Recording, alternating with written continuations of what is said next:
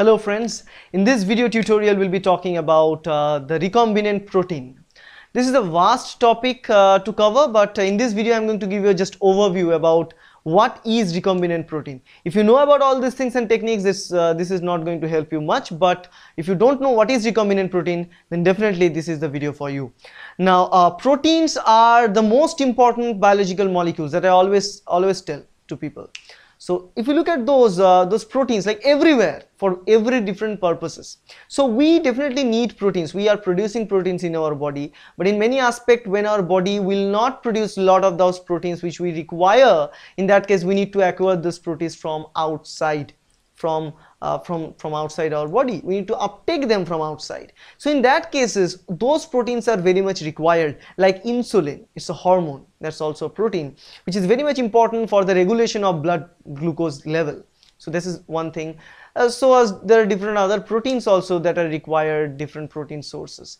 So sometimes we need to prepare those proteins outside in the lab so that we can formulate them in drug form and we can supply them to people.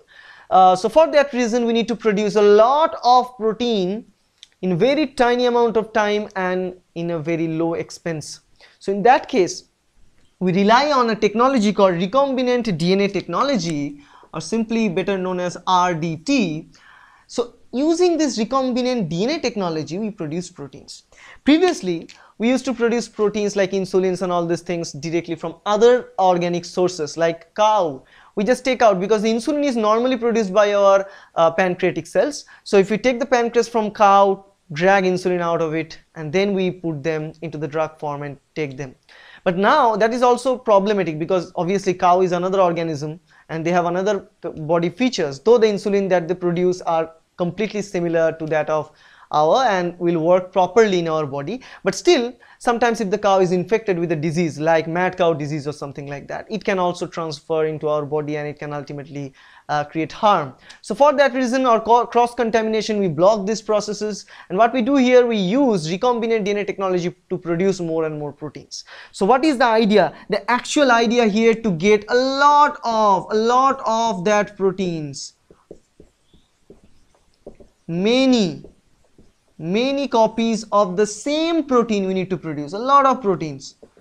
And to produce this multiple number of same protein, we use this recombinant DNA technology. So what is the idea? If there's a protein made, definitely there is somewhere an mRNA for that protein should be present. If there is an mRNA, definitely there is a DNA which code that mRNA. So obviously if we trace it back, definitely that protein will be coded by a gene. Let's say this is the gene in blue color. So this is the gene for, let's say, insulin. Better write as insulin gene, but okay, this is a gene for insulin. Now this gene, we know that this gene produces this protein which is insulin here. So what we want to do here, we want a lot of insulin in small amount of time and in a way that it becomes cheaper, because it will be consumed by many people irrespective of their economic condition. Now if we take this, now this is one idea, this is the gene of our interest, it becomes the gene of interest.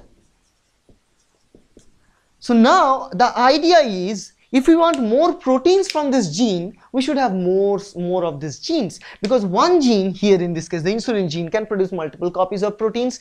If we go for multiple rounds of transcription, it will produce multiple mRNA, and from those mRNA multiple times translation will occur and can produce as protein. So what we can do here, so this is the eukaryotic gene, remember this is the insulin gene of eukaryotes. Okay, so we want multiple copies of this insulin gene and also multiple copies of the mRNA of insulin, multiple copies of insulin also.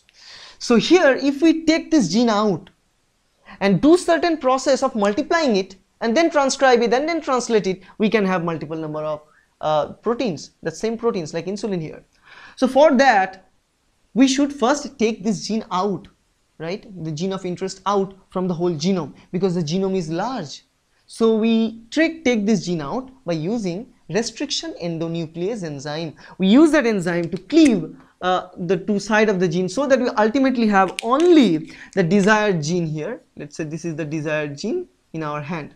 So once we have our desired gene, now the second stage is to add this gene into a vector. Now what is a vector? Vector is a carrier molecule. Just like you, let's say you want to grow from your house to your college. Now during that process, you cannot walk all the time. Let's say it's a distant process. You want a vehicle with which you can go there. So here in this case, the vector acts as a vehicle, and in this case this gene acts as you. So this gene will be tagged, will be attached, stitched with the vector, and the vector can migrate, the vector can move. So let's say here the vector as we use here is from, let's say this is a vector, a plasmid vector. Plasmid is also a double-stranded, let's say this one. Plasmid is also a double-stranded DNA found in bacteria, in prokaryotes. Remember, this is in prokaryotes. We just take it from, let's say, from E. coli, Escherichia coli cell. We are taking this plasmid. So we have this plasmid as a vector, and we have this segment of gene there, the desired gene. Now the second stage here is to take this gene and incorporate gene in the plasmid, in the vector.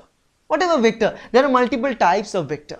Plasmid vector, there are other bacterial artificial chromosome, yeast artificial chromosome, phage mid vector, and all these things. So in this case, we will cleave some portion of this vector. So now it's open.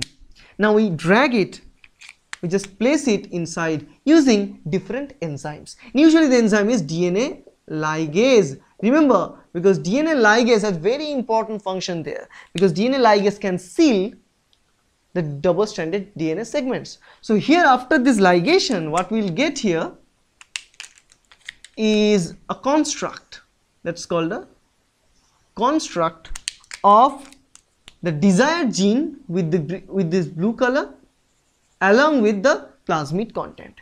Now this molecule, which is consisting of one part from the prokaryotic segment, that is the vector part, another part is from the eukaryotic gene, that is the desired gene. This is called a recombinant DNA. This one is called a recombinant DNA molecule. So once we have this recombinant DNA molecule, we know now this plasmid, the important factor about this vector like the plasmid is that they can undergo self-replication. They're self-replicatory molecule, so they can do their own replication. So they can multiply inside the cell in multiple numbers, multiple times. That is possible. So now once we prepare this, the recombinant DNA, and as it is construct of a prokaryote and eukaryotic DNA segment, we also call it a chimeric plasmid or chimeric vector, whatever, because it's a construct from two different species like prokaryotes and eukaryotes. Completely, not actually species, huge difference. Now once we have this recombinant DNA, the third stage is to insert this recombinant DNA inside a cell which can carry it. For example, a bacterial cell, let's say the E. coli cell. So now we have this E. coli cell. This is the E. coli cell, for example. E. coli cell have its own genome, whatever. Now what we do actually, we take this and insert this inside the E. coli genome. So now what we have is something like this inside the E. coli genome. So the recombinant DNA is now inside the E. coli cell.